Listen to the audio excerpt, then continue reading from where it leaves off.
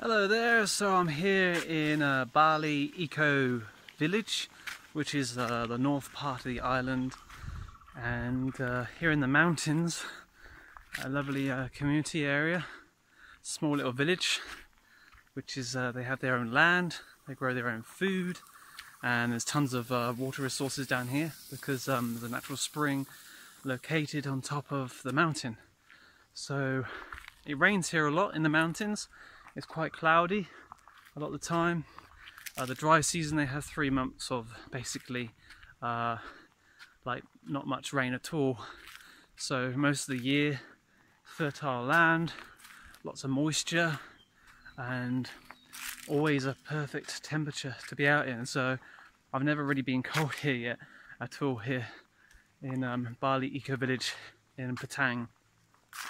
So yeah, there's down below is all like the houses and stuff. There's like 6 houses, I believe, where people can stay and live and work on the land, I guess, and also for retreat. And then through here is the garden. Here we have some banana trees, and then all these are vegetable patches. Trying to remember what's here now. So we have some orange trees, so they turn a bit orange after. Onion, so I guess this is onion here. Come down, these are pineapples. So they've been taken from the top of the pineapple, what looks like this, I mean planted in the ground. And here, what else do we have? We have cassava growing. We have some more orange trees, more cassava, so these are all cassava. And there's more at the top here also. So we have, we've got lemongrass growing. This is wild mustard. This is where beans come from for seeds. So this is where all the broccoli, kale and everything came from originally. This, I don't know what it is, it looks empty. It's probably an old vegetable patch. And then we have some spinach. All this is spinach. Then we have lots of carrots growing here. This is mint, so lots of lovely mint. So this is all mint. Beautiful, really good. More carrots. More wild mustard. And there's a lot more here also. So there's more trees at the back. I don't know what everything is because everything looks different here in Bali. In the UK is we have different plants and vegetables. And then go through here. We have a greenhouse, but they don't have glass because it's warm enough. Here we go. Just open up, come in. So we have lots of potatoes growing. This is tomatoes, and we have some hydroponics as well. So the hydroponics, this is all fed by water underneath, and then all the vegetables or fruit, that's strawberries at the back, are growing in these hydroponics. So it's great. Underneath is lots of water, there's a few frogs in there. Again, more of my frog experiences. Cambo haunting me again. So there we go, there's more cherry tomatoes. More strawberries, lots of strawberries. I had a strawberry a minute ago, it was lovely. I'm not sure what that is. Still getting to know the plants here. There you go, more strawberries growing. And this is a lot of the hydroponics. A little bit empty at the moment. I don't know what's here really. And more spinach. I believe this is spinach. Very warm in here. There's no glass, it's keeping the heat in. So this is their greenhouse. I'll just lock the door.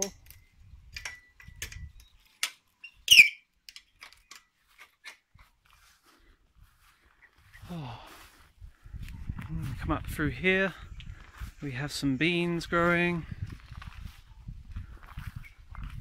and more orange trees, more wigwams for beans, I guess.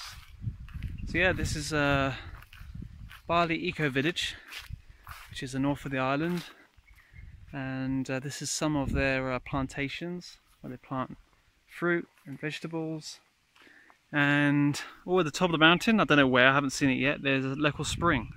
So basically they're able to get all the water gravity fed down here to the village, which is beautiful. So I'm still getting to know the plants here in Bali. They're very much different. They've got passion fruit growing here, they've got pineapples, they've got lemongrass, they've got okra. That was in the greenhouse, I forgot to show you. They've got some jackfruit trees. They've got they haven't got any durian trees growing down here, just jackfruit. But here in the bottom part of the village, there's some beautiful smelling flowers, and they say that you can get a bit high by just smelling the flowers itself. So it's quite cool. So this is the track that goes really steep up the hill, so you're really out of the way from everything. And then down here is another track which goes all the way down to the actual village itself. Well, it's called a village, it's the Bali Eco Village. So they're trying to keep things eco-friendly, happy. Yeah, I feel very much at home here. It's a good temperature. It's in the night time it's this temperature, in the daytime it's this temperature, unless it's sunny. It's really clear in the sky. So today there is a little bit of a blue, but a lot of the sky reminds me of England, apart from there's no chemtrails, which is good. I haven't seen any chemtrails this way. It's mainly in UK and United States where they have chemtrails. I haven't seen one single chemtrail here in the sky. Yeah, this place is beautiful, it's great, it's got lots of potential, and it's a good climate all year round. They have like 3 months of dry season when it's not raining, but they have the spring from up the mountain, so it's really perfect. They have lots of rice growing here too. So down here, this is rice. So they have, I think they have pipes. You can see there's a pipe there and a pipe here.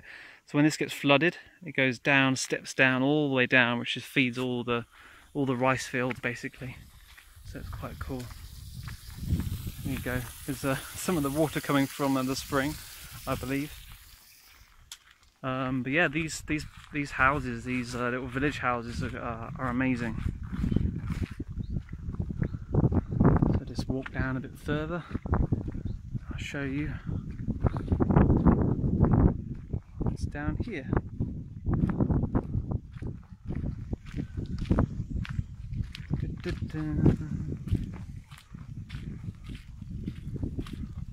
So yeah, look at that. Beautiful structure. Huge inside, with kitchen and dining area, and then all these like little pods and houses. Pandora star foliage and flower bed in the middle. Good start. And yeah, they have all these pods, these houses. There's two this side, made by Italian owners, the original owners of the place, and then there's 1, 2, 3 the other side, which is really cool. So you come down here, and the place has got a lot more potential to grow as well. They've got a lot more land this way for building more structures and other things. So yeah, you come down, and what's great here is that it's not affected by the volcano, because we're the other side of the mountain. So behind me you can see the mountain. Beyond that is, and then another again, more mountains, is Mount Agung, which is the most active volcano, and the volcano Bata, I've forgotten the name of it. It's the second biggest in Bali, which isn't active at all. It's perfectly safe. The only problem is in 2007 September, Mount Agung did erupt a little bit. A lot of people had to evacuate, but here you're safe. It's the volcano. We can't see the volcano from here. You won't get affected, and they said they weren't affected at all. There was no ash in the sky, nothing. And then down here is a beautiful spot which I really like.